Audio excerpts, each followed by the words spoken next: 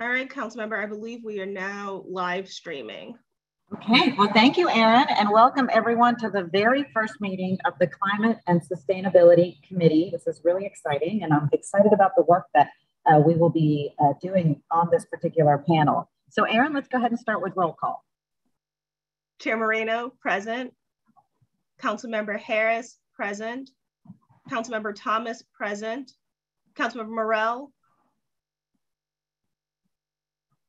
Councilmember Green. We have 3 members, we have a quorum. Thank you so much, Erin, appreciate it. As the viewing public can see, we are conducting virtual meetings at this time due to the uptick of the Omicron variant. And so when we conduct virtual meetings, what we do is we first begin the meeting, then we'll read the entire agenda, and then we're going to pause for a few minutes to accept public comment on the agenda. Public comment is submitted online at council.nola.gov.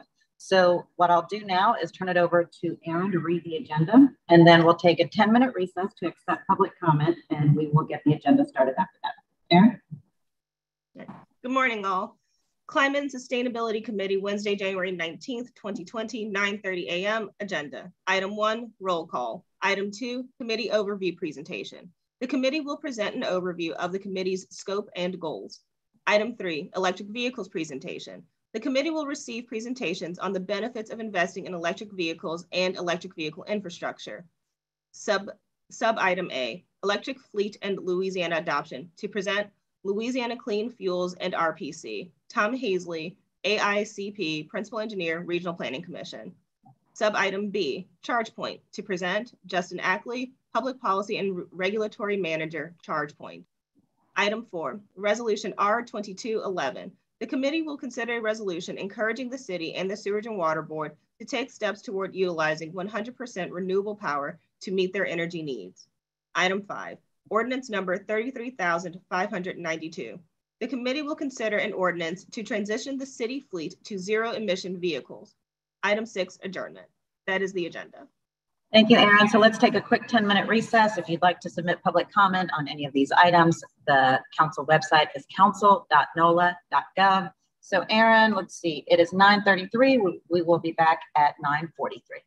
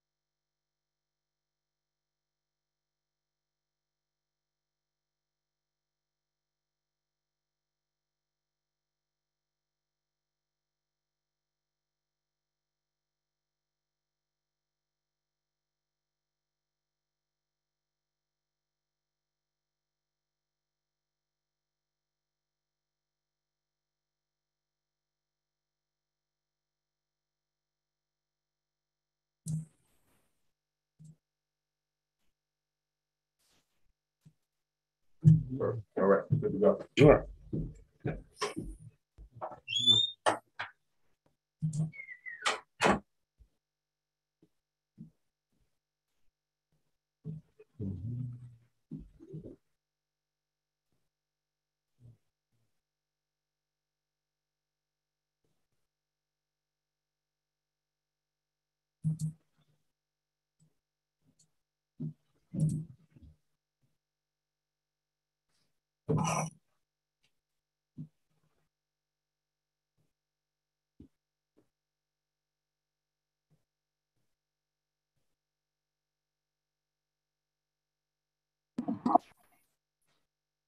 Hey, Councilmember Morrell.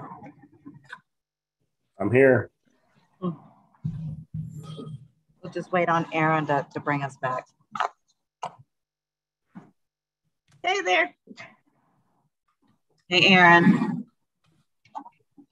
All right, it's 9:43. Aaron, can you do roll call again, and we will reestablish our quorum and get started. Sure. Chair Moreno, present. Councilmember Morrell, present. Councilmember Harris, present. Councilmember Thomas, present. We have 4 members. We have a quorum. Thank you so much, Aaron. Appreciate it. So once again, as I mentioned earlier, welcome to the first meeting of the Climate and Sustainability Committee. I am really proud and excited about the work that we're going to be able to do on this committee, because at the end of the day, the city of New Orleans, we know it. We must work harder to embrace the necessary urgency of climate action and lead our transition to a clean economy of our future. Due to the severity of climate impacts of our city, and we've seen some of those most recently with Hurricane Ida, we must take significant action now. Storms are coming at us so much faster and they're stronger. We can't afford to make excuses of why we can't meet clean energy and climate goals, but instead we need to find a way to get to yes. In New Orleans, we have a great advantage toward harnessing renewable and clean energy because of our authority to regulate Entergy New Orleans. The City Council led in creating the South's first renewable clean portfolio standard. We call it RCPS. RCPS ends carbon emissions from Entergy New Orleans power generation by 2050. Today, we will continue with that progress by cleaning up our own house. And what I mean by that is that we will consider strong, major efforts to reshape city government's climate profile by transitioning to 100% to a 100% clean fleet and 100% clean power for municipal facilities. Numerous other cities across the country have adopted these types of initiatives. In New Orleans, we must do the same. Today, we have presenters who will walk us through the importance of both proposals and also receive a presentation about electric vehicle infrastructure, along with the benefits of implementation. Through our recent rate case, Entergy New Orleans has begun planning and also planning on deployment of EV infrastructure, along with incentives and opportunities for businesses to also bring the infrastructure to their properties. And we look forward to a presentation on that at a later meeting. But for now, let us begin with today's agenda. The first item, a presentation by Aaron Spears, who is our Council Utility Regulatory Office Director, along with my Chief of Staff, Andrew Tuazolo, to talk about this new committee and the work that we are poised to do and to accomplish. So I'll turn it over to either Andrew or to Aaron to get us started. Sure. Thank you, Council President, and good morning, members. And thank you, guests, for offering your information today.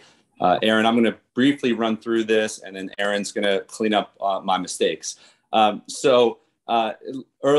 last year, Council President Moreno proposed, and the full council passed a change to our standing committees, creating this committee with a singular focus on climate action here in the city of New Orleans. That also retains regulatory authorities, but has expanded its policy portfolio into a full spectrum look at how we can attack climate change through the levers of policy, but also through stakeholder engagement and our ability to bring people to the table and work collaboratively with the community. So as we all know, there needs to be an urgency and a focus on climate action and environmental justice here in New Orleans.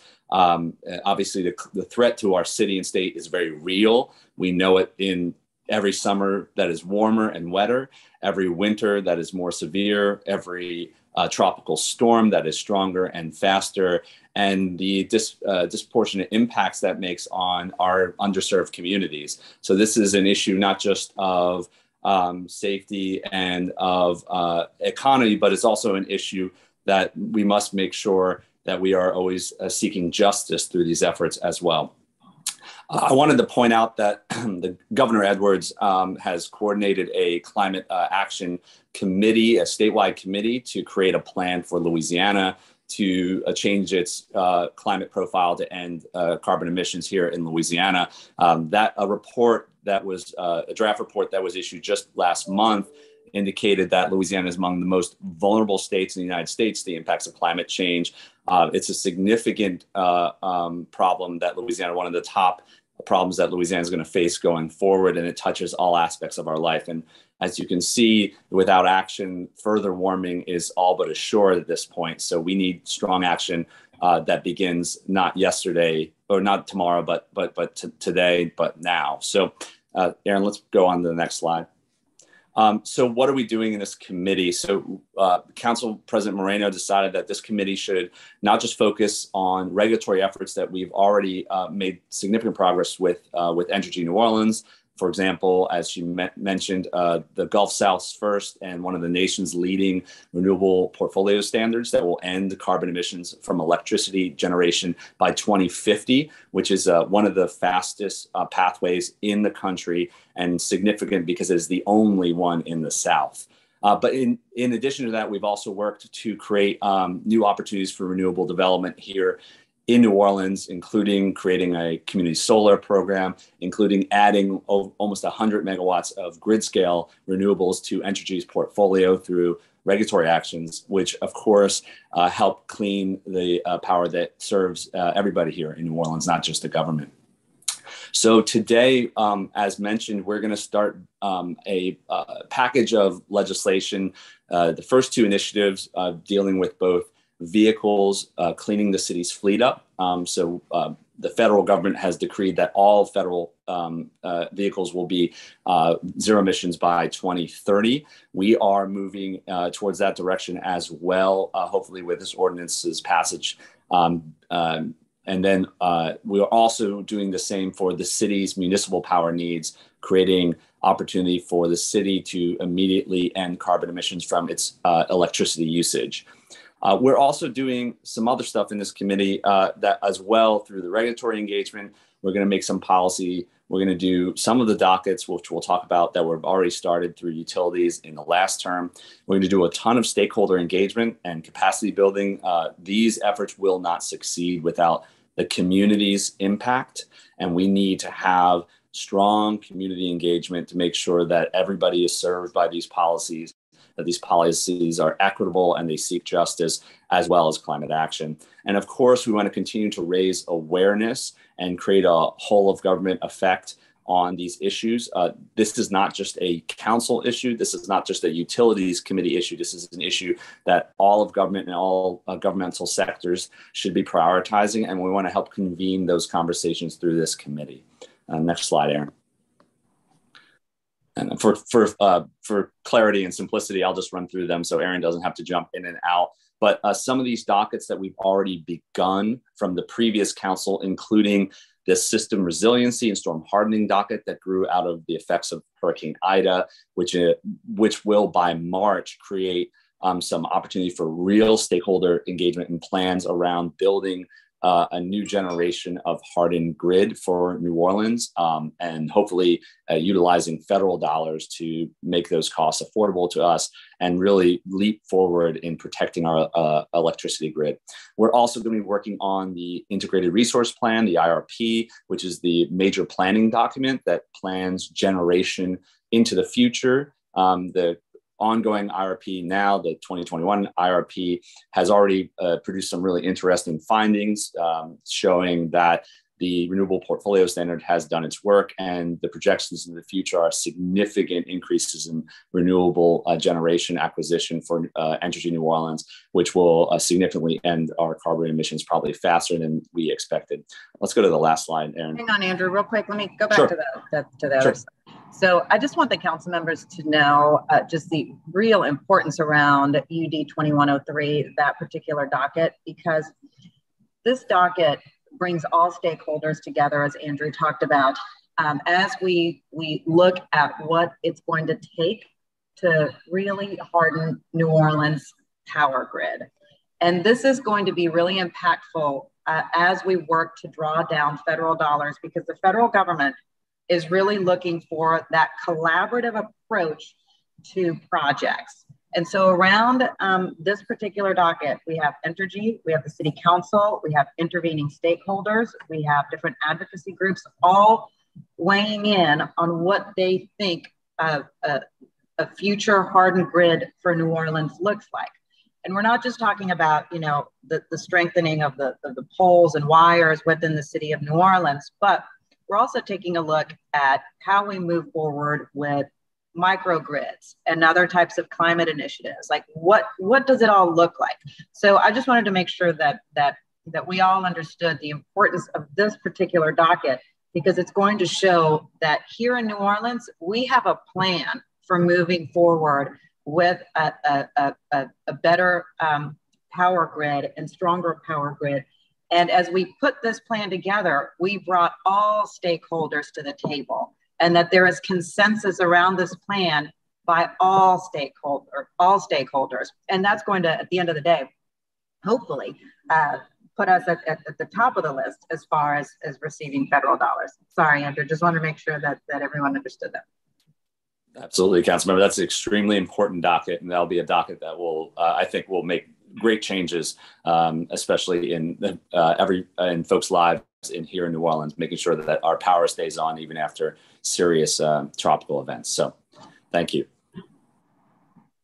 Aaron, you can go ahead to the last slide. So last slide, these are some of these other dockets that are extremely important. I mentioned, I think, two of these, the Renewable and Clean Portfolio Standard.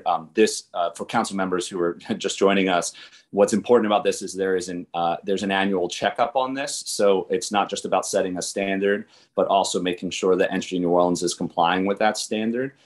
So council has a huge role here to play to ensure that standard is being held, and we're on the right path. And then the last one I didn't mention here is Councilmember Moreno had initiated a docket on electric vehicle adoption, cleaning the transportation sector, electrifying the transportation sector. And that means public transportation, for instance, whether it's RTA or the city, or in the case of average folks who want to have a cleaner vehicle. We're going to need an infrastructure to build to make sure people can charge their cars, or that they can travel the same way they do today.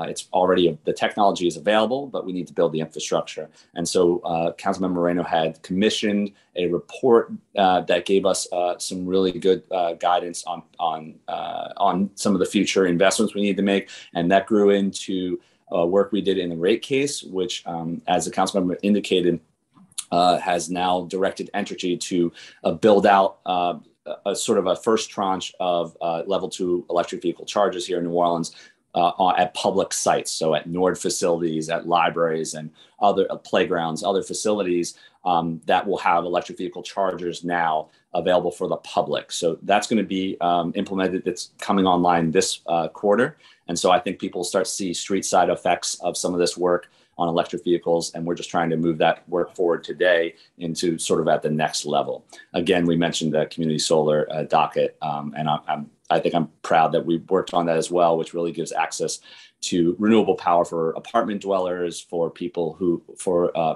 can't afford to put solar panels on their roof, but can get access to community solar, which does cut their bills, but also creates real climate action. And so that's really important too.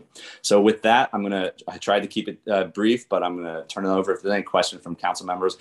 I'm sure Aaron and I can try to answer those. But for now, I'd like to please turn it over to our other presenters who are graciously waiting. Any questions from council members for Andrew or for Aaron? Yes.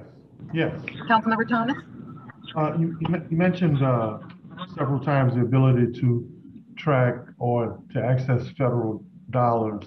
Now, is that just for an overall net zero emissions policy, because we're kind of tracking the Biden administration 2040, 2050 initiative, or is it project specific? Because the MISI has basically said that there's about $158 billion available worth of incentives, especially in subsidies, if you're putting forward initiatives to begin to deal with that net zero and sustainability.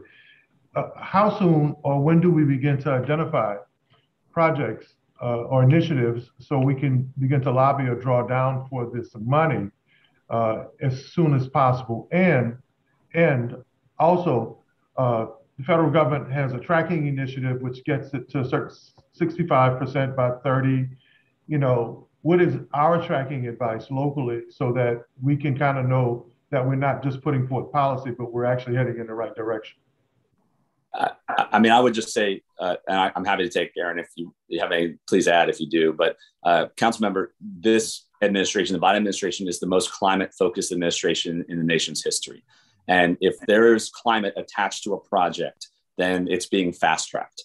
And so, first of all, to your point about projects, the storm hardening and system resiliency docket, that's 2103, March 1st, there will stakeholders, Entergy, all folks are going to put forward actual plans that identify projects that are in line to be funded. And once that docket ends, when we decide on those projects through the process, the council helps decide on those projects. The federal funding we expect from the BIF bill that passed last fall will start to be available in the summer. And so we'll be basically shovel ready for projects like that, like you mentioned, council member, right on time.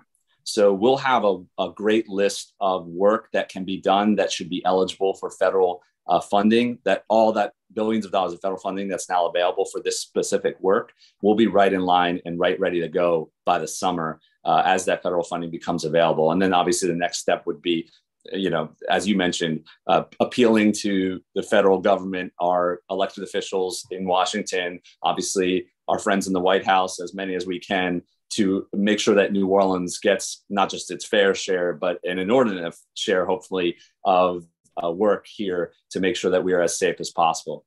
Now, these projects are specific to our relationship with Entergy and the grid, which our council president explained. But a lot of these initiatives and groups like Sankofa, the Alliance, Dr. Wright and her group, they've identified initiatives and community-related projects that could potentially also qualify. How do we bring them to the table on the front end to make sure while these government or these joint venture projects that we're participating in, that they're also in line for funding too?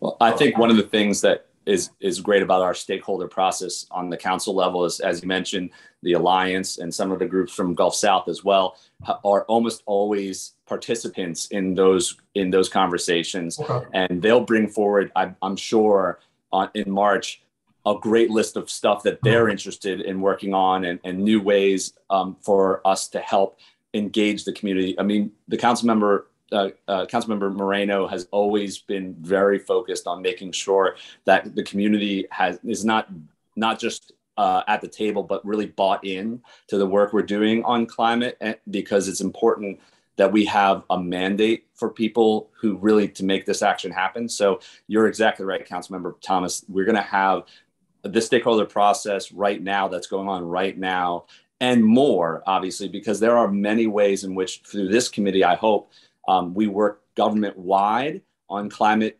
initiatives that come from the feds that don't have to do with, our electricity grid per se, but might have to do with, for example, making solar plus storage something that we do on all community buildings or, churches and other facilities. These are things that communities really want to see and don't necessarily involve the government's stuff. It involves community assets, right? So I think it's absolutely critical that the work of this climate work not just happen at the governmental and the sort of the corporate level, but happen at the street level. Well, I mean, I'm just so excited about this. I think this is, when you talk about progressive, this equals the kinds of progress, especially in how we deal with 21st century management of our energy and the world's resources. And I think there are sustainable models, green hydrogen, anthropocenic models, that I think that's just the way to do business in the future. So thank you. But tracking, and then I'll be quiet and listen because I'm learning so much. But tracking, how do we propose to do that? Councilmember Thomas, if I can, in addition to the work that our advisors are doing, part of CURO's expansion includes a policy analyst, as well as a legislative aide and a staff attorney who will help do just that, to track and ensure that we are establishing matrices and measurements by which to ensure that we're achieving these goals. So I hear you, and CURO, part of our staff build out is to focus on having that expertise in-house to make sure that we are properly tracking and reporting out our progress in these areas. Thank you. Any other questions? Councilmember, we have 3 public comments. Perfect. Let's go ahead and take those, Erin. The first comment is from Susie Trenka. She says, thank you for introducing this much needed committee and for proposing the first steps on today's agenda. I'm writing to call attention to 2 important areas often neglected in discussions of climate action and sustainability in the US. 1, public transit. We need to rethink traffic and create cities where cars are not the default. The public transit system in New Orleans is inadequate, to put it mildly.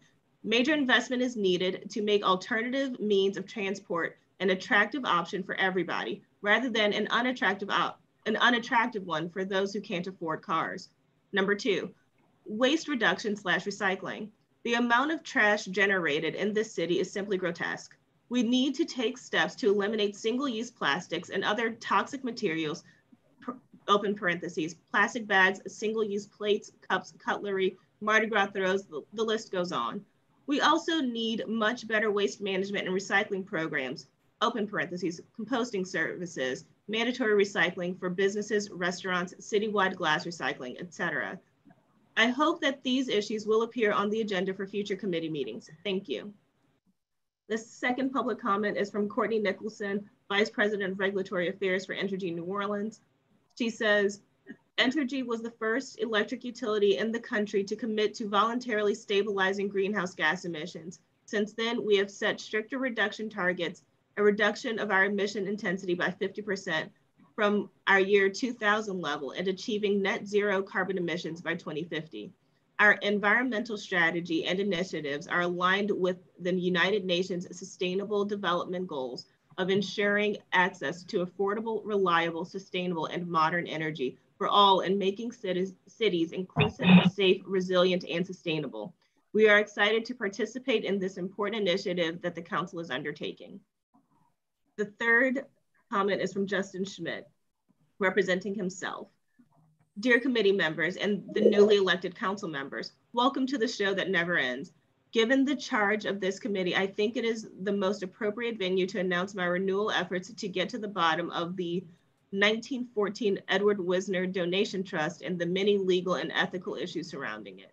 In January 2020, council members Moreno and Palmer first brought these issues to public light, but unfortunately by July 2020, for some unknown and undisclosed reason, they chose not to further pursue the issue. As Edward Wisner was the father of reclamation, it is appropriate to announce these renewed efforts at today's committee meeting. I look forward to working with all of you in the upcoming months. Perhaps Councilmember Moreno can fill you in on the history. Best, Justin Schmidt. Councilmember, those are all the comments on this matter. Thank you, Erin, appreciate it. And then just for those watching, if you see some glitches over here, we're having a smidgen of technical issues, but that's just how it goes with Zoom these days. So I apologize in advance for that. Thank you so much, Andrew and Erin, for that presentation. You all just have done just such a fantastic job really building up this CURO office. And Erin, I'm just so proud of the work that you've accomplished. And now with this new committee coming online, just very appreciative of your commitment to this type of policy work and, really adhering to the council members' wishes that this is our priority, and you're really moving the ball forward for us. Thank you. Okay, so now moving on to our agenda item number 3. This is an electric vehicle presentation that also goes along with our clean fleet ordinance. So The agenda item reads, the committee will receive presentations on the benefits of investing in electric vehicles and electric vehicle infrastructure. We have a couple of presenters with us. We have Tom Hazley with Louisiana Clean Fuels and RPC. And we also have Justin Ackley, Public Policy and Regulatory Manager for ChargePoint. And who would like to go first? It looks like we're going to take Mr. Hazley first. Is that correct? Yes, thank you. Perfect, perfect. Well, thank you all for having me. I'm happy to be here at your first meeting. We can go ahead and move on to the next slide. So today I'd like to briefly discuss some of the benefits of converting to electric vehicles for your fleet, but also talk about some of the things that we see moving forward here at the RPC. And for anyone who's not familiar with the Regional Planning Commission, we represent the 8 parishes of the New Orleans metropolitan region, which covers 1.3 million people. We are the designated metropolitan planning organization for our region, which means that we are responsible in large part for programming much of the federal transportation dollars that come to our region. We are also the designated economic development district, which serves a similar purpose for federal economic development funds. We also operate a substantial environmental program. We are the designated Louisiana Watershed Initiative fiscal agent for LWI Region 8. We run a brownfields program, and we also run an air quality program, which is what I'll be talking about today. And then, of course, we also have a large data and GIS component to our operations, and we serve all 8 parishes in that capacity. So here at the RPC, we house the Southeast Louisiana Clean Fuels Partnership, which is a Department of Energy designated Clean Cities Coalition that was established in 2008. And under that role, we have for many years promoted the adoption of alternative fuels. That role has changed quite a bit over the years, from basic education and outreach and now to actual implementation of infrastructure and vehicles. So what we do is we help identify funding for private and public organizations. We share resources. We do a lot of analysis on emissions and fuel usage. And again, we do quite a bit of outreach to the public, but also to private fleets and to government organizations. So again, I wanted to go over some of the basic benefits of fleet electrification. There are many, many benefits, but I wanted to focus on just a few for the purposes of this committee and to be respectful of your time. One of the first that comes up quite frequently is reduced fuel and maintenance costs. So these figures are from the Department of Energy's 2020 Alternative Fuel Price Report. And as you can see, converting to all electric vehicles has about or less than half the cost per 100 miles driven when you factor in fuel and maintenance costs. So that goes down even if just switching to a hybrid engine, but even more when switching to all electric. We're about $2.40 per 100 miles driven as compared to $5.96 per 100 miles driven under a gasoline engine. And if we go to the next slide, you'll see, again, one of the most important reasons that we would consider switching to electric vehicles for our fleets is the reduced emissions, particularly for greenhouse gases. All electric vehicles produce about 1/3 of the CO2 emissions of conventional vehicles, and even plug-in hybrids produce about 1/2 of the CO2 emissions. And that's accounting even for the emissions created through the generation of electricity. So these are national figures, again, provided by the Department of Energy. So that includes all types of electric generation. If we switch to more renewable energy sources, as was discussed earlier, these figures would be even better in terms of reducing emissions. So those are national figures produced by the Department of Energy, but I wanted to show you some figures that we track here regionally as part of our work in the Clean Fuels Partnership. So this just in 2020 alone, when we look at the gasoline equivalents reduced by switching to electric, plug-in hybrid, and hybrid vehicles, our region, the 8-parish region, reduced about 364,000 gallons of gasoline equivalent. And that also resulted in the reduction of about 2,300 tons of GHG reduced. So that's just in 2020. And as we know, people drove less in 2020. If you look down at these charts here, these are our tracking of all alternative fuel usage. So in 2020, again, we reduced about 2 million gallons of gasoline equivalent, and electric vehicles accounted for about 17% of that. And they accounted for more than 50% of the GHG reduced in 2020. I'd also like to point out that these figures are tracked by the RPC, and they generally reflect only fleet vehicles for private and public fleets. These do not include figures from conversion of actual private citizens driving electric and hybrid vehicles. So if we move on to the next slide, I wanted to point out some of our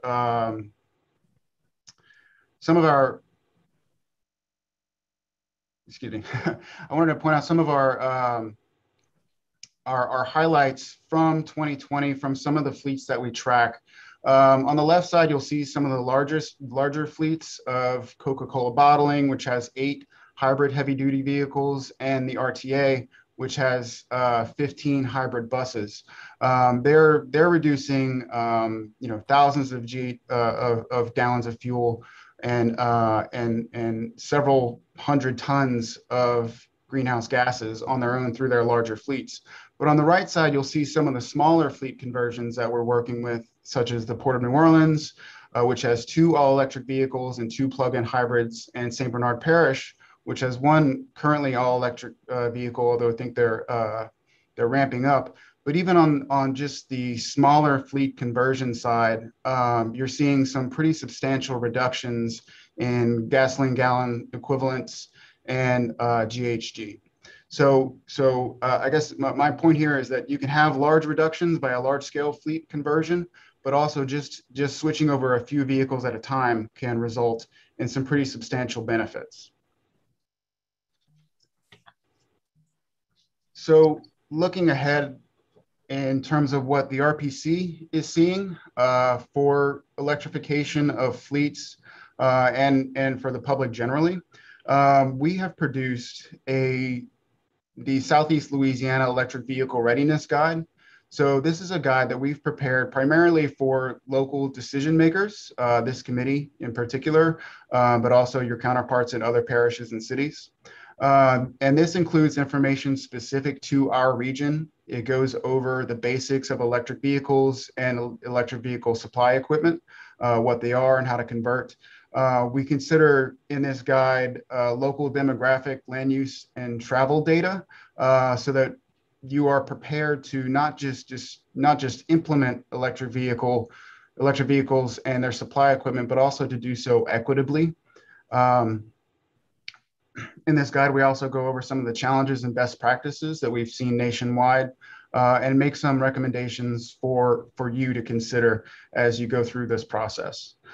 We've also developed a companion mapping tool that you can use to look at where there are charging stations currently, but also overlay that with things like demographic data, energy cost burden, which is of course important when we're considering equitable distribution of charging stations, and a number of other items that will be of use to you as you consider the locations for new charging infrastructure. Both the guide and the mapping tool are available on the RPC website. If you just go to norpc.org and navigate to our environmental section, you should be able to find both of those. So if we move on to the next slide, I want to first of all point out that as we're looking forward, this year will be very important as we develop policies and programs, and the RPC will remain a resource for all of you. We are happy to provide information. We're happy to identify opportunities. We will be developing an EV readiness roundtable as a follow-up to our EV readiness guide. So we will be inviting participants from all across the region in both the public and private sector to help guide our internal operations and policies, but also to share information and to share best practices about adopting EVs. We know that there are already a number of federal grants and incentives for EV adoption and for infrastructure development. We've helped a number of our local partners here either purchase vehicles or get infrastructure installed. For example, we have helped the Port of New Orleans and the RTA and St. Bernard Parish purchase electric vehicles. So we're keeping an eye on all of those, and we're happy to help you work through that process. But of course, one of the most important things we're tracking right now is the bipartisan infrastructure law. And of course, that was brought up earlier. I wanted to point out a few things in the law that we are tracking here at the RPC that we believe will be directly involved with. The first are the grants for charging and fueling infrastructure for corridors and communities. That is a $2.5 billion program that will be spread out over 5 years. And those are discretionary funds that the city would be eligible to apply for directly. The RPC would also be eligible to apply for directly. And this is largely to install electric vehicle charging stations. These 50% must go towards alternative fuel corridors, which in our state is essentially the interstates right now. And the other 50% must go towards communities. So we are tracking that program. There is also a National Electric Vehicle Formula Program, which is not discretionary, being a formula program, and that's $5 billion over 5 years. That will be directed by state deployment plans. That plan will be created by DOTD. So we are beginning conversations with DOTD on how they are going about that process. We will be in the room to help develop that plan. And we also know that our counterpart in Baton Rouge, the Louisiana Clean Fuels Partnership, which does similar work to us for the rest of the state, will also be working directly with DOTD on that deployment plan for how they will spend that money in our state. There are also a number of changes to existing programs for alternative fuels. And by that, I mean, these grant programs for charging infrastructure are entirely new pots of money. There are many other existing pots of money which have been changed to allow for greater flexibility in funding alternative fuels projects. For example, the Congestion Mitigation and Air Quality Program has been around for many years. It is a program intended to reduce emissions in large cities. We know that that program will be altered to allow for greater use of alternative fuels. And then there are a number of programs that are sector specific that will allow for fleets to convert in sectors such as ports, in public transit, for school buses. So we're tracking all those programs as well. And I think one of the most important things about everything related to the bill is we're going to be getting additional guidance throughout 2022. The bill was obviously passed, it is law, but the specifics of many of these grant programs, we are still waiting to see how they'll function for us here at the RPC. And then from that, how we can help the city implement many of these programs and get some of those federal dollars. So I know I've been very brief and quick here, but I did want to open it up to questions. If anyone on the committee has questions for us. Thank you so much for your presentation. This was very helpful and good information for the council to have. On one of your slides, when you talked about local successes in 2020, you made a mention about how even, just a couple of vehicles, transitioning a couple of vehicles makes a difference. And here in New Orleans, we're really hoping to transition a lot of the smaller vehicles. Are we able to move much faster in this because it appears now that the federal government and even the state, through contracting with either the state or the federal government to get vehicles, that that both the feds and the state are now providing hybrid options for local governments as well. Yes, yes. It's my understanding that the state now has hybrid and electric vehicles under their procurement. We at the RPC just purchased a new vehicle, and we decided not to get electric because we don't yet have a charger, but we are getting one soon. So at the RPC, we anticipate being able to get an electric vehicle in the near future because of that reason. It will make it much easier for us to purchase electric vehicles. Yeah, and then from what I understand too, that on the federal side, there's many options for hybrid as well, should the city decide to contract that route. Yes. Obviously, the key piece though is deployment of the infrastructure so that we ensure that there's enough charging opportunities for our vehicles, and so that's why it's so important that we had already started with the rate case and things like that here in New Orleans to make sure that we have that infrastructure in place. As we move forward with important items like the Clean Fleet Ordinance that we'll be talking about in just a bit. Let me open it up to the rest of the council members with any questions. Councilmember Harris? Yes, Madam President, thank you, Tom, for that presentation. I know we talked about corporate and governmental vehicles. Can you just talk a little bit about incentives for individuals that you have identified for the people who are watching who may be interested in electric vehicles or greening the vehicles, but don't know where to start?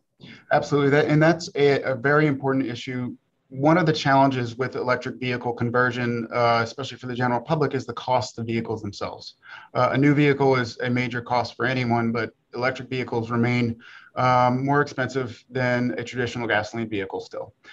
We anticipate, number one, that will change as the market changes, so the cost will go down. There are federal tax incentives for the purchase of electric vehicles right now that people who purchase a new electric vehicle can get tax credits, refundable tax credits. There are also incentives for installation of charging stations at residences. Entergy operates an incentive program wherein they will give you a rebate if you install chargers at your home. Now that does leave out renters and people in multifamily dwellings. The new programs under the bill specifically address those issues, and in fact, they require that as cities, MPOs, and states develop their deployment plans and apply for these grants, they consider areas of high population density, areas of high multifamily housing, and areas with high renters. Councilmember Thomas? Well, fortunately, I mean, great presentation, man. I'm so excited about this committee, even with all of our other challenges, man. It's just wonderful to be part of this effort to bring our city in line. We know historically, from the Industrial Revolution to 5G, Appalachia and urban communities, even though we talk about inclusion, they've been left out. There's a discussion about access to technology. Now 5G, folk don't have 1G, and we're moving with 5G.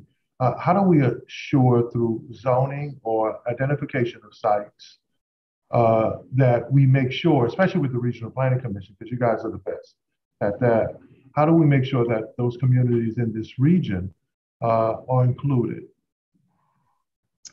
Yeah, that's a very tricky question. And I think one of the issues with something like zoning is opening up, or rather removing barriers to the implementation of some of this infrastructure. And it could be simple as allowing the installation of chargers in public right-of-way, but also establishing the standards for that.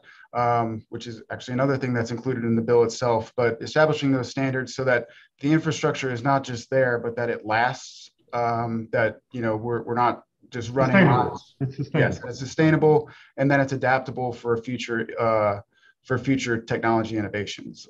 I think that's a huge part of it. And it sounds like one of those simple things, but to me, that's where the rubber hits the road, is those kind of simple requirements and removing the barriers, but also establishing the standards to make sure that's done correctly.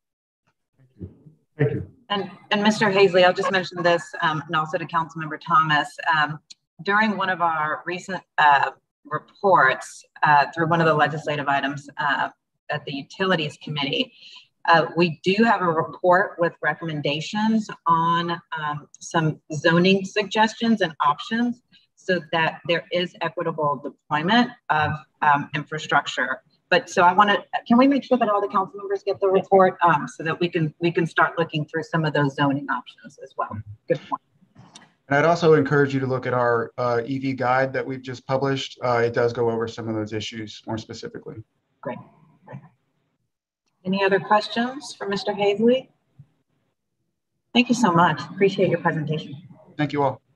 And now let's go to our next presentation with Mr. Justin Ackley with ChargePoint.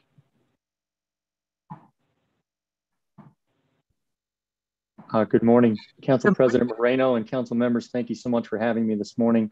I do want to start off by apologizing briefly. I have a 10:45 hard stop. The beautiful thing about technology is it allows me to be here, but it also requires me to be elsewhere at a similar time. So I'm going to run through my presentation rather quickly. We would like to view this as an opening introduction to what ChargePoint brings to the infrastructure conversation and electric vehicle conversation. And as this committee continues to evolve and work through these processes, we very much appreciate the opportunity to continue to be a part of it. So we thank you for the opportunity today. Next slide, please.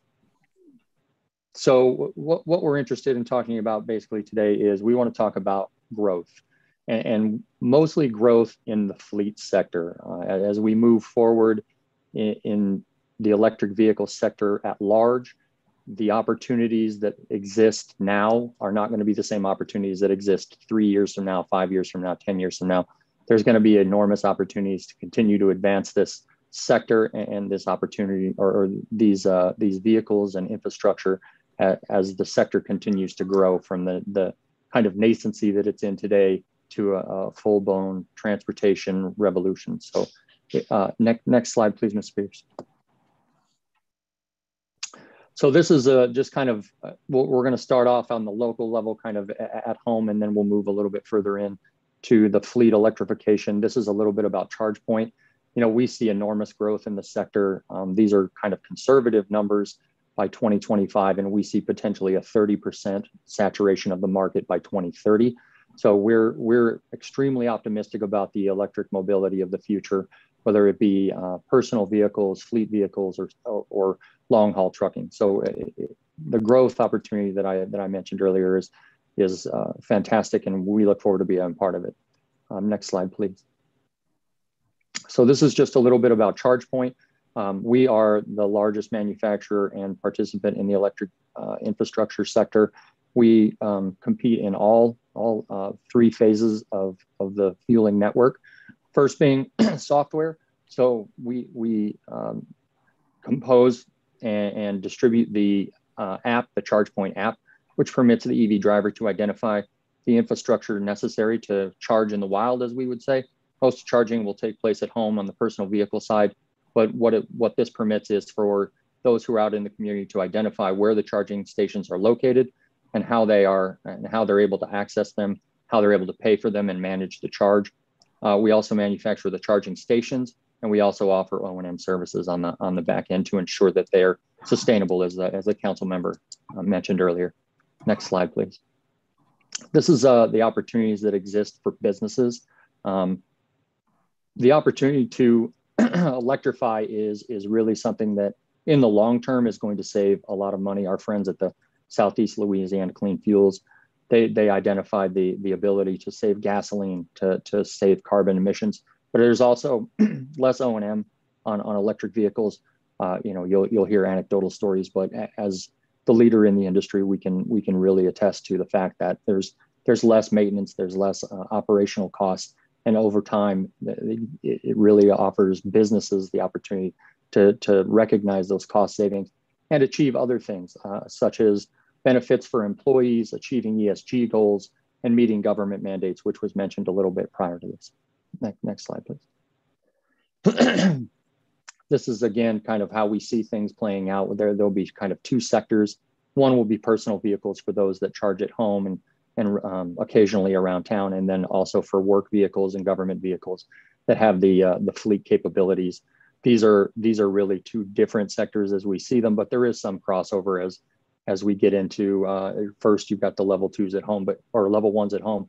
Level 2 charging kind of crosses over, then you get into similar things where you have DC fast charging, which is really for fleet and long haul applications.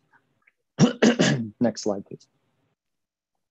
And this is really, the software that really drives everything behind it, no pun intended. We have the data analytics to understand how EV drivers and charging apparatus work. And more importantly, we have the roaming capabilities and network agreements with our competitors to ensure that everything works seamlessly for the EV driver. What we don't want for whether they be residential or fleet clients to really struggle and have a bad experience in the EV charging world.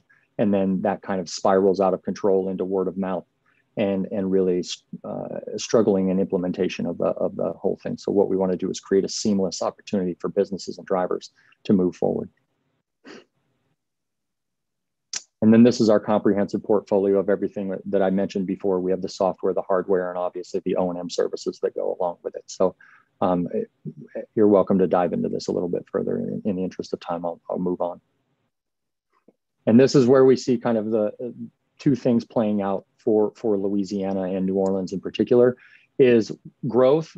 And on both sides of the coin, there are benefits and there are barriers. So this is just kind of overall how things are classified as types of fleet vehicles. This is from the Department of Energy, and just kind of some rudimentary facts of 12 million vehicles traveling 300 billion miles and consuming 45 billion gallons of fuel every year. So what we're discussing when we're discussing fleet vehicles is essentially class 2, class 2B, which would be kind of a full-size cargo van pickup all the way down through the class 8, which is the long haul truck, the kind of heavier duty vehicles that we see out there. Overall, very small percentage of vehicles on the road, yet disproportionately result in fuel consumption and emissions. So this is the growth that we identify in the sector. As you can see, there was a small drop in 2020 as most of the economy went through kind of a little bit of a reversion to the mean as the pandemic kind of went across the country. But what you see is on the left side of the screen there is just overall growth of zero emission commercial vehicles throughout the economy. And more importantly, oftentimes people discuss kind of a chicken and the egg problem. Do we need more growth? Do we need more vehicles or do we need more infrastructure? Well, we don't really view it that way. It's kind of a hamburger and a bun situation where you need both to really complete the meal. You see on the right side of the screen there, the number of models that will be available to individuals and businesses as we move forward.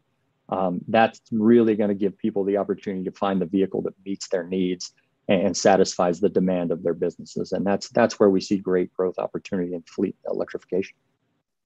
Next slide, please, Ms. Pierce. So these are some of the benefits that we see available for fleet electrification, fuel maintenance and cost savings, as we mentioned earlier. Mr. Hazley also talked about the ability to lower emissions. On a much larger scale, there's the opportunity to promote energy security. Louisiana is no stranger to energy production, so it's something that should ring home pretty true in the state of Louisiana. There's cost advantages, there's new job opportunities, there's the ability to have fairness in environmental justice communities, so that oftentimes environmental justice communities are located in and around places where fleet electrification or vehicle electrification will promote a cleaner environment for them.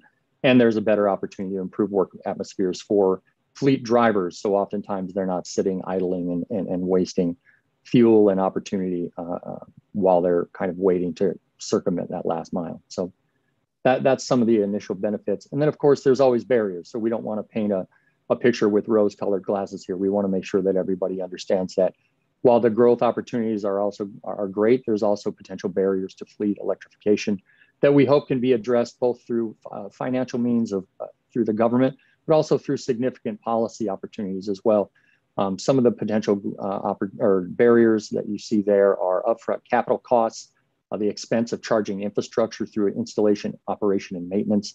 As I said, currently there is not a model to meet every need. So the absence of models of medium and heavy duty electric vehicles. There are some technology challenges for battery weight versus payload capacity, as battery capacity is influenced by everything from the weather to the weight. You also have to adjust payload capacity and long haul ability based off of those technological challenges. And then there's also opportunities in the electric grid and utility rate reform. And I know the council has worked closely with Entergy New Orleans to work on some of those challenges as well. As was previously mentioned, the Bipartisan Infrastructure Fund is an opportunity to kind of resolve some of the upfront capital costs of the charging infrastructure. ChargePoint's currently working with DOTs across the country to try and implement and suggest best practices from all 50 states. We look forward to working with Louisiana DOT and our friends at Louisiana Clean Fuels to try and craft the best program possible, and also bring as many dollars to the state of Louisiana as possible. I think right now, Louisiana is slated to receive $73 million over the next 5 years from the Bipartisan Infrastructure Fund to kind of offset some of those costs that would ultimately be there in front of them. And then from a policy perspective, again, modernizing the grid and utility rate reform is something that can really expedite the adoption of not only electric vehicle infrastructure, but electric vehicles as well. My contact information is on the next page here. We're happy to be a part of any conversation. We're happy to bring any ideas that we have from other states and kind of best practices that we've identified from the last 14, 15 years that we've been in the sector and as a leader in the sector. So if there's any questions that I can answer, I'm happy to. And again, look forward to working with the council as this committee moves forward. Mr. Ackley, you ended on a point that actually leads into the question that I had. You really have your eye on kind of best practices happening all across this country, and which could potentially be model cities for moving forward with electrification. So I'm never ashamed to try to borrow some good ideas from some other cities that we can bring right here to the city of New Orleans. So who do you think is really, kind of at the forefront of all of this, who we should take a look closely at the different policies and initiatives that they're moving forward? Well, I think the best way to answer that is probably at a state level, and within those state levels, you would identify probably the biggest cities that were there as they have the greatest need. We would classify California, New York, Florida, Illinois, Colorado, some of these states that have really been at the forefront of this policy debate and the electric vehicle sector debate. They've really taken a lead. Not only do they have kind of policy foresight, but at the same time, they have buy-in from their stakeholders, which from the conversation I've heard today and just kind of background research is New Orleans has that from their stakeholders as well. Their utilities, the auto manufacturers and so forth, to understand the challenges that New Orleans faces from a climate perspective. So we would point towards those states, and we're happy to bring more details to that conversation as you guys kind of formulate new ideas and want to kind of think about what other folks have done to try and bring those to the city of New Orleans as well. That's something that we do with many of our city and state partners across the country. Yeah, we would certainly welcome that help. Was looking at talking about New York State, but in the city of New York, I was looking at how they transitioned roughly 3,000 of their vehicles, their fleet, to hybrid electric vehicles, and I believe they were able to reduce their emissions by about 50% over a period of 3 years, which is so significant. Yes, so, absolutely. That's a massive fleet that they were able to already transition. So, we're certainly, I'll admit it, we're behind, but we can catch up, and we can catch up quickly with the team that we have in place, I believe. Question absolutely. From the council, from Councilmember Thomas. I want to thank Mr. Ackley. I wasn't going to say anything till that last comment. The other thing those other communities have different from us is access to capital, money. As wonderful as we are with our culture here and our food, we're not New York and Miami and LA and Chicago, and as rich as people think they're here, they're not Dallas and Houston and Miami rich.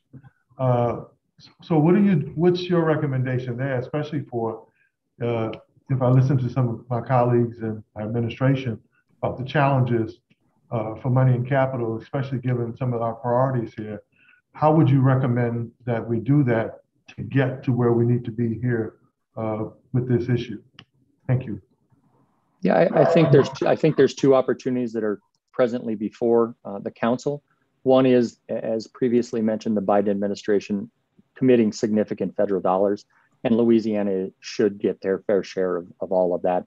Being able to leverage that with the private sector is usually how we see best implementation and best practices across the country. While I think the Bipartisan Infrastructure Fund offers up to 80% matching or an 80-20 split, that's not necessarily how every case is going to play out. There'll be a 50-50 split, a 60-40, any kind of pairing that you can find there. So to really leverage those private sector dollars to create a competitive marketplace for the infrastructure down there in Louisiana is really kind of the best way that we've seen it done elsewhere, regardless of kind of where it takes place. Not everybody has unlimited funds, and that's really kind of a commitment again from the business community, from the leaders in government to kind of pair together and really address the issues that you have. And from this conversation, it seems that everyone in New Orleans understands the challenges that New Orleans faces and it wants to address them.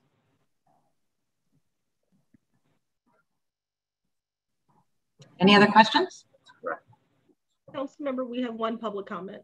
Okay, go ahead, Aaron. Thank you, Mr. Ackley. I know that you're short on time. We appreciate you so much. Thank you all. We look forward to working with you. We do too. Thank you. Go ahead, Aaron. The comment on this matter is from Dr. Myron Katz, representing himself and Pro-Rate Energy Building Science and Innovators and Greater New Orleans Interfaith Climate Council. His comment is, Customer Lowered Electricity Price, CLEP, has been introduced in two former dockets, 2015 E&O IRP and 2018 E&O rate case, and will be submitted again in UD 2103 on storm hardening and grid resilience. No quality sustainability plan in New Orleans will work well without a quality rate design to support it.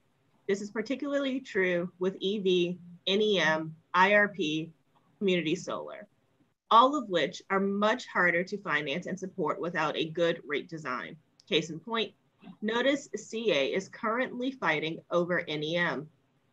CLEP was invented specifically to enhance the economics of these technologies and work well with the $80 million spent on smart meters. If you want to supercharge the adoption of EV, give them the break they deserve to buy electricity at near wholesale cost at night, and conversely, be disincentivized to charge during near peak demand hours. That is the comment.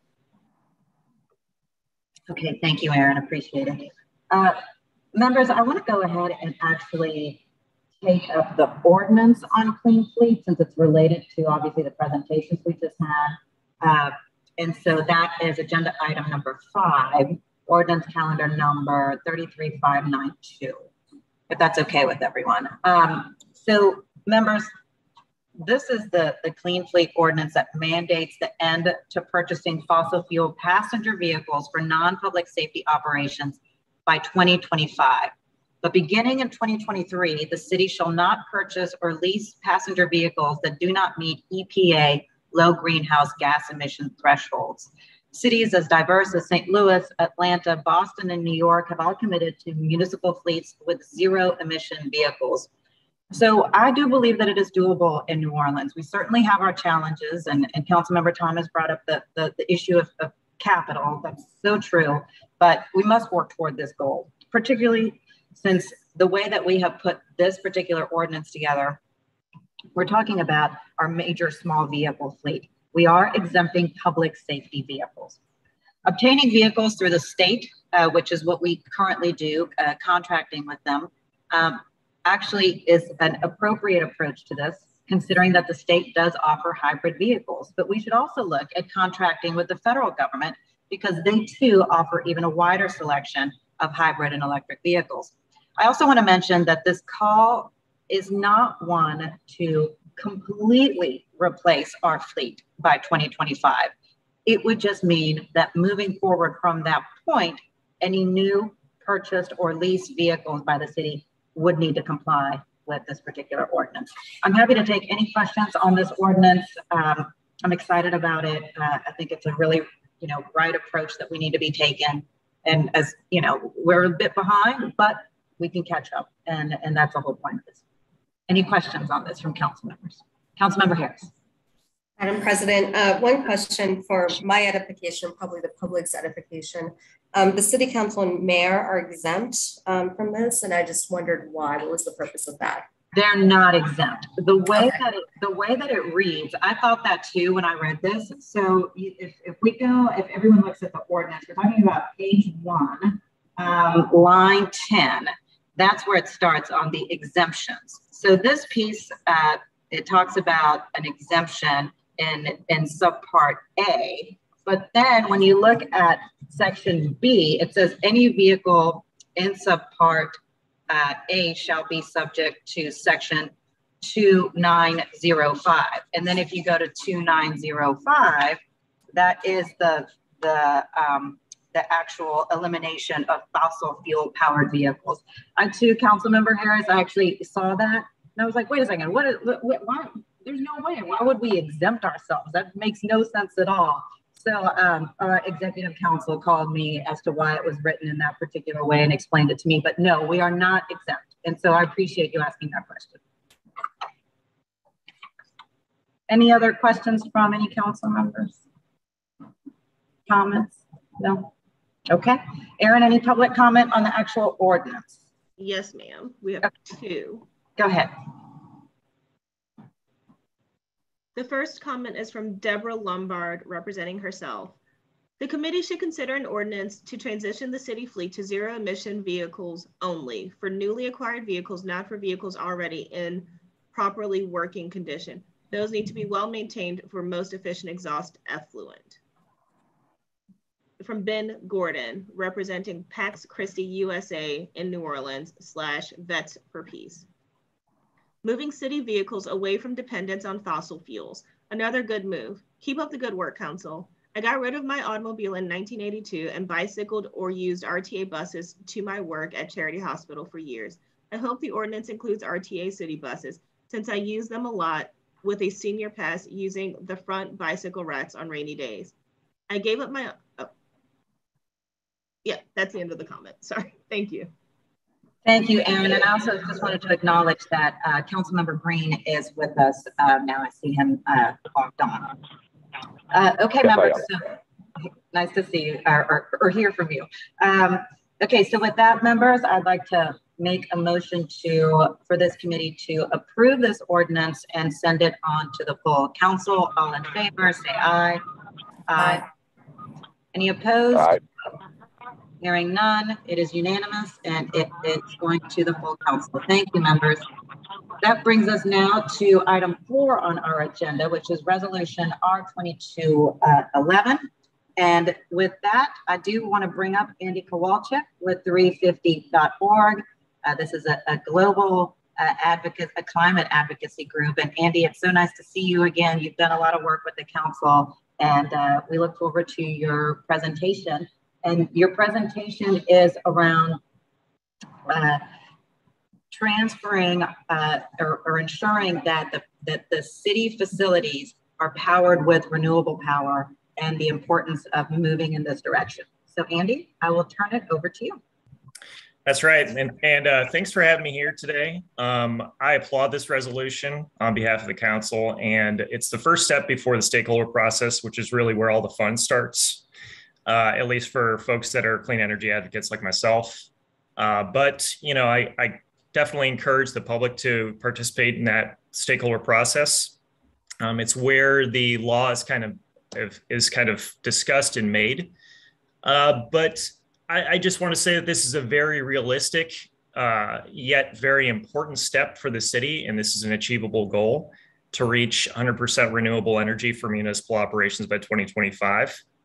And I want to say, you know, very briefly, like I work during the day as a consultant over 15 state footprint in the bulk electricity market.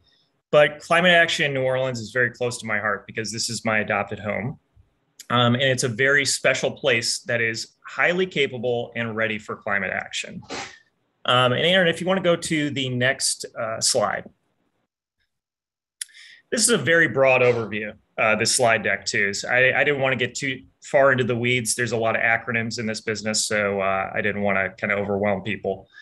But just to look over the landscape right now, there are 40 plus cities that have decided to go clean municipal operations. Cities as large as Houston, smaller cities like Arlington in Virginia, and Orlando as well, just to the east of us. So this is not something that New Orleans is alone in. And I want to say also that, one thing that New Orleans has different than these cities is that it is a city that is, highly in, aside from like Orlando and maybe even Houston as well, it is a city that's regularly in the spotlight during the hurricane season. So it's very important that leadership comes from those cities that are affected by climate change. Go to the next slide. So going into it a little bit more, the reasons for city operations to go 100% renewable. Climate change and greenhouse gas emissions, I think everybody is fully aware that is on this committee, are a threat to public safety and the health of cities. There's air quality issues as well as just the order of society. We all saw how, affected the citizens of New Orleans were by not having trash pickup for 3 weeks. City climate change is a very real thing. And a shift to zero emission renewable resources is a solution that's affordable these days and relatively easy to deploy for reducing greenhouse gas emissions. This leadership is really vital from cities because, like I said, I work over a 15-state footprint, but cities are always the largest energy users in those states. There are rural cities that use a lot less energy, but these metropolitan cities like New Orleans have a very big voice because there are very large energy users. And the civic leadership from cities and city governments provides a clear and powerful statement about the imperative to act on climate change. Decarbonization of electricity paves the way for decarbonization of everything else too that can be electrified. So it's very important to kind of get that loading order correct. And that's not to say that we can't transition to electric vehicles right now, but it will be a lot easier to reduce emissions overall if we electrify, our power usage, including sewage and water board, which is probably the largest municipal electricity user, I believe. In addition to these priorities, economic development also ranks amongst the reasons why city leaders want to establish 100% renewable energy goals. I'll go into this on the next slide, but there are very large energy buyer groups out there that consist of Fortune 500 companies and very well-known brands that have committed to 100% renewable energy. And they're doing this not only because of corporate sustainability goals, but also because this is good, cheap energy out there. And there are market structures that support very affordable and very amenable contracts for this renewable energy. So if you want to go to the next slide, Aaron. So this is the big one out there that was kind of referenced in the resolution itself. They just recently changed their name from Renewable Energy Buyers Alliance to Clean Energy Buyers Alliance, but it's the same exact group. I didn't count all of them, and I did link it in this presentation for the council members if you want to look at it later. They have a full listing of all the corporations that are members of CEBA. But basically, this is an organization of large consumer and industrial customers that are primarily focused on transitioning clean energy for their operations. Like I said, they're doing this because it's affordable and they're getting great contracts on this sort of thing. And they like having their own options. They don't want to necessarily wait for utilities to clean up their operations on their own. or for policy actors, even for that, in that respect. They've recently announced a aspiration for 90% clean energy by 2030. Aspiration's not as strong of a word as legislation. I'll just point that out, but it is something that's very notable and something to applaud, that there are corporations that are taking the market into their own hands and pursuing clean energy goals. There's a diverse membership, everything from McDonald's to Capital One Bank, Walmart, I think is a fairly well-known corporation that has been pursuing sustainability goals. Lowe's is on there. I don't think there's some people that probably aren't aware that Lowe's has renewable energy goals, but like I said, linked in this presentation, you can go straight to the About Us page of the CEBA website, and they'll show you, like, I don't know, it's over 100, I think, corporations that have renewable energy goals. And I wanted to point out kind of the focus of my consulting work is with the Mid-Continent Independent System Operator, or MISO for short. And this is a 15-state footprint regional grid operator and wholesale electricity market that kind of maintains a competitive market for electricity. And they do this through, not only operational support of maintaining a balance on the grid and making sure that, our lights stay on over this 15-state footprint, but also through kind of their market design. And they have something called economic dispatch of power, where they choose the cheapest resources to run every day to fulfill energy demands. And what this does is, as renewable energy prices go down, they are the cheapest resources to dispatch on the market. And so this has driven renewable energy goals, as well as, enabled a place for developers to build these projects and give us great clean power. Aaron, if you want to go to the next slide. So these are kind of the considerations for the docket. These are just kind of my thoughts on it. There's a number of ways to, kind of procure power on the market through different power purchase agreements, or PPA for short. What's common with, a lot of these markets, and with our renewable and clean portfolio standard, which is the mandate on Entergy to meet clean energy targets, is that they track these renewable energy goals through something called a renewable energy credit, or certificate, I'm sorry. And these RECs are available on the market. They are something that can be bought unpaired with the electricity for Entergy. It's something that needs to be kind of retired when they are tracking their renewable energy goals, to kind of, prove that for every REC, it's 1 megawatt of energy. So this is kind of like a certification of renewable energy, when there's renewable energy created on the market and in real life. So, the other part of this is that it becomes a stream of revenue for developers as well. They get compensated for these RECs. And when you have corporations that are not necessarily using this energy, they are still buying these RECs to encourage renewable energy development, as well as, to certify that they are meeting their goals. But what happens to that energy near, like a solar farm or a wind farm, is that energy is picked up on the market, and it can serve the goals of the council in this resolution to reach 100% renewable energy.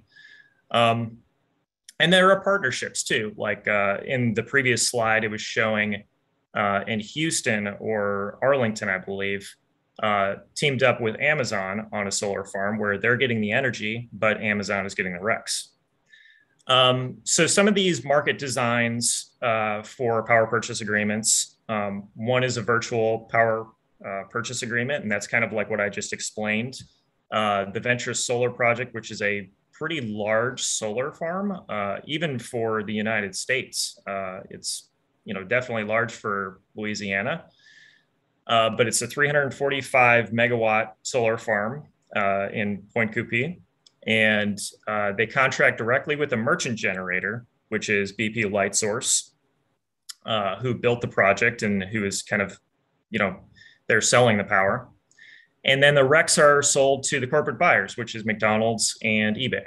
And then there's sleeved PPAs, which kind of go through the utility, and the utility kind of takes on the market risk and also provides the complementary power to the renewables. And then there's, others that I put in here just for consideration that are slightly different, but I think are worthy of including in the conversation, the stakeholders process. That's all I have for slides. And oh, there's one more. That's right. So this is just to illustrate that MISO is planning for a renewable energy future.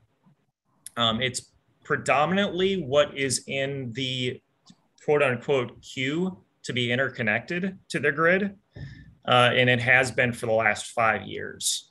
So they are learning what the challenges are going to be in the coming years and what kind of grid improvements that they need to make. So kind of calling back to the grid hardening issue that was mentioned earlier by Councilmember Moreno. And this is also to show that there are other utilities and states that have ambitious climate goals. I shouldn't say ambitious, but I should say realistic climate goals that are kind of connected to us through this wholesale market. So, this is something that can help us get to our goals and do it reliably and affordably. And Andy, just stay on that slide real quick because, and I'm going to try to put my little arrow here. The other thing we need to work on, and as Councilmember Morrell gets on LMS, is this connectivity between the North and the South. Andy, you and I have been talking about this for quite some time. The couple of ties there are not sufficient. And so we just need to continue our advocacy around that so that we have more opportunities for the transfer of power coming in from the North to the South, from the South to the North. This is what needs to be expanded and developed even more. And I know that's maybe a conversation that we'll have at much larger length in another committee meeting because that's a topic on its own. But Andy, I wanted to thank you for your presentation and for your slideshow as well. And you broke it down perfectly because when initially I started putting this legislative item out there was some confusion. Some were like, wait, Helena, are you trying to put solar panels on City Hall and every other building and is that what you're trying to do as far as ensuring that that city facilities are powered by renewable power? Well, I think that that's unrealistic to do that, but the way that we do accomplish it is by these power purchase agreements, and that's how the city of Houston was able to do it so swiftly to accomplish it for all of their city operations. I mean, they're done. They're at 100%, and it's through these power purchase agreements. And so that's why I think that we can move very quickly as far as our city facilities go to create that power purchase agreement. Andy, you talked about a docket. You're right. We're probably going to need to move forward with a docket next should this particular resolution with our intent on this move forward today or tomorrow during the council meeting. So I think for the city facilities, it can move very quickly. Sewage and Water Board, they also purchased some of their power from Entergy. So I think that they could move forward with a power purchase agreement on renewable energy through Entergy as well swiftly. They also generate their own power that's diesel and natural gas. So we would need to, figure out what their path looks like as far as that generation goes. I think it's going to obviously take more time and we need to be realistic about that. But that doesn't mean that they can't start now, though, with some piece of it, with a new type of purchase agreement with Entergy on the renewable power piece, at least. So those are just my quick comments on this topic. Are there any questions or comments from council members for Andy? Okay, hearing none. Andy, thank you so much. Yeah, thank you again. Appreciate it. Okay, so then that'll bring us to Go ahead. Oh, you have public comment? Oh, okay, yeah. Go ahead. From Deborah Lombard. I applaud the city resolution encouraging the city and the Sewage and Water Board to take steps toward utilizing 100% renewable power to meet their energy needs. However, the word encouraging should be replaced with requiring in order to meet the governor's executive order number JBE 20-18, section 2B, greenhouse gas emissions per Climate Initiatives Task Force. Thank you, Deborah A. Lombard, EIT, LEED, AP. Ben Gordon, representing PEC Christie USA in New Orleans / Vets for Peace. I'm in favor of the Sewage and Water Board moving toward 100% renewable energy as soon as possible. Climate change is a serious issue to be taken seriously. We only have one global world. Let's not blow it. And from Logan Burke. Council, thank you for taking this step to move the city of New Orleans, including Sewage and Water Board, to 100% renewable energy. As many New Orleanians are aware, the city and especially our water system demands an extraordinary amount of energy, currently in both electricity and gas-fired self-generation. This resolution builds on the steps the council has already taken in the development of a renewable and clean portfolio standard, and even the Energy Smart program, and puts truly clean, renewable, and efficient energy as the primary goal. The Alliance encourages the city and this council to take this opportunity to find new ways to develop local renewable generation and renewable workforce. While the RCPS currently allows accounting for renewable energy certificates from faraway generation, this step represents an opportunity to truly invest in New Orleans, whether through carving out or valuing locally sourced renewable generation, or entering into virtual power purchase agreements with power generated right here. The next steps following this resolution will define how serious New Orleans is about these investments, or if accounting and offsets will be the central focus. The Sewage and Water Board's existing energy plan, completed in spring of 2020, includes the installation of more new gas-fired turbines. We hope this resolution sparks an effort to find different solutions. While we understand this resolution is not a mandate, it is a signal that this council intends to support the city's efforts to lead on climate action in the region, and we urge the various stakeholders listed here to collaborate in good faith. Those are all of the comments, council members. Thank you, Erin, appreciate that.